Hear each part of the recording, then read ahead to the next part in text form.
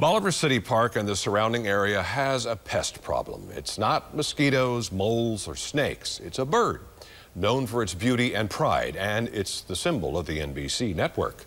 Joe Hickman has that story. Lincoln Memorial Park is a treasured jewel in Bolivar, a tranquil setting except for the occasionally aggressive swan. But now there's an overpopulation problem with another park resident.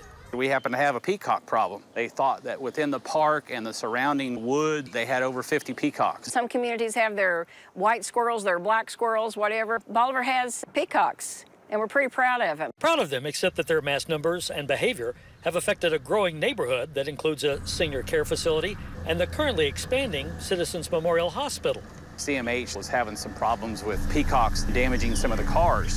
What would happen is that they would see the reflection in the car's paint, and then they would start pecking at the car, thinking it was another peacock after them. So the plan is to decrease the surplus population by rehoming most of the peacocks, looking for people who'd like to adopt them. It's just, kind of wise that they're looking and saying, hey, our peacocks need some good homes, and maybe just here in the park is not the place for all of them. I would be interested in adopting two. Daniel Leith lives on a farm, and as the Chamber of Commerce president, he's willing to take on the responsibility of adopting peacocks.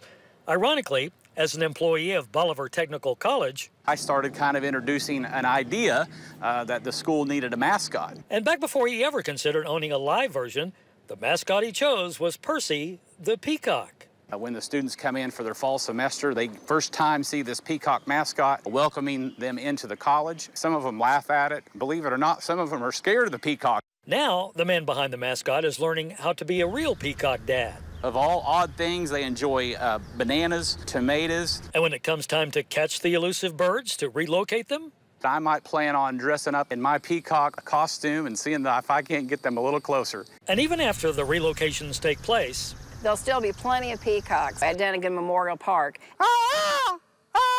Reporting from Bolivar, I'm Joe Hickman.